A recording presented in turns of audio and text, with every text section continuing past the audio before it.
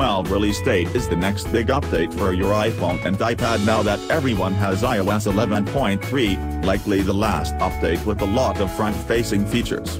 We're expecting iOS 12 to debut June 4th at WWDC 2018.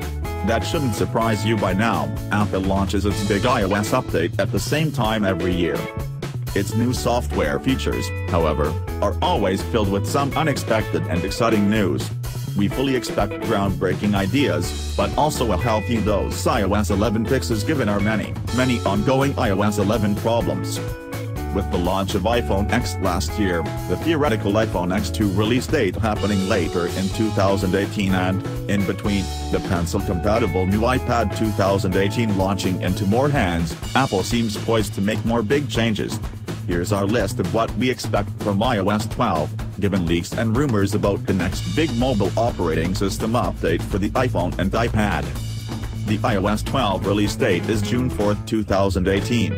At least, that's when we first expect to see the changes Apple is making to its mobile software during its WWDC 2018 keynote.